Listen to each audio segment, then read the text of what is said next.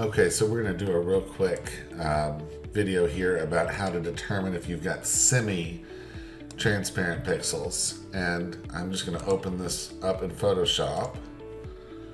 So we're going to open this up.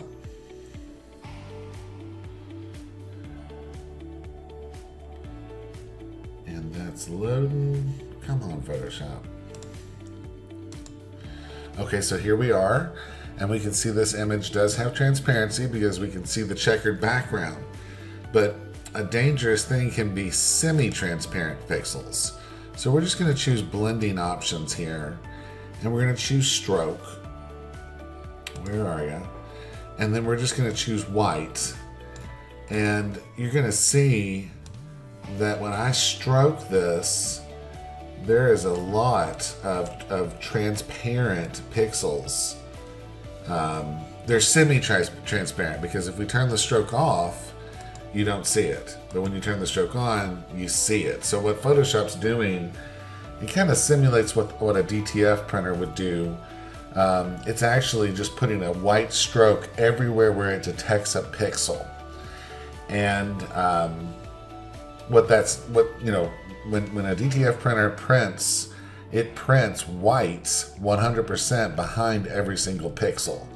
So you really want to make sure when you're preparing something to be a transfer that you don't have any of this, I don't know what else to call it. I call it mess.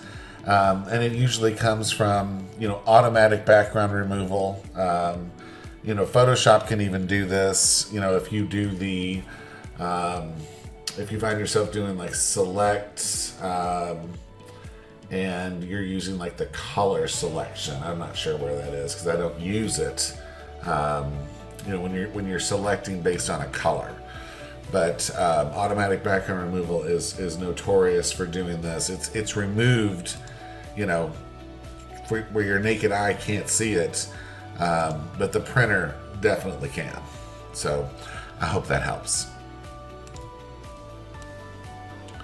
Okay, so now we're going to talk about how to fix a messy image. So in a previous section I said, showed you how to detect using a stroke layer when you've got semi-transparency, but now how do you fix it?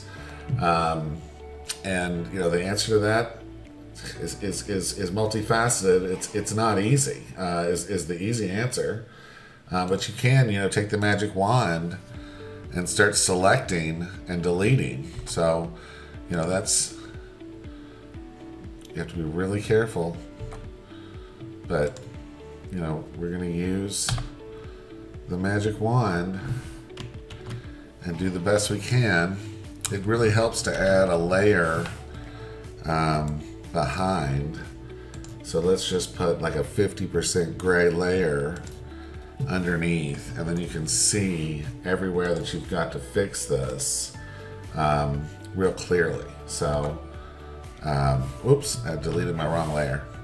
Select this layer. So, yeah, I'm gonna hit Control D and deselect. So you're literally gonna have to go in here and just nail all these little sections until you've got them gone. And it's certainly not easy. And it's pretty frustrating, and this still doesn't really result, in my opinion, in a great result. I mean, it's not nearly as pixel perfect as if you had, the art, and you didn't have it wasn't coming from a JPEG. If your art's clean, and it's been in good stewardship its entire time that it's existed, you're gonna have a much cleaner image. So. Yeah, that's fixed this to some degree, and now we've got to go in and having that stroke on really helps. It helps you identify where the problems are. You can see them a lot better, and you can even turn it up a bit. So little bitty ones start becoming visible. Oh, I got stuff all the way up here. I got to zoom out. So we're just nailing all that with the eraser tool. And then these little tiny things that come around the outside, I like to call them warts. Looks like it's got a little wart right there. We'll just get rid of that. And we can make our tool smaller with the bracket keys that are next to the P on your keyboard. And just kind of nail these little guys out. So, you know, this image is now clean. And then don't forget to turn off your, you know, your background layer.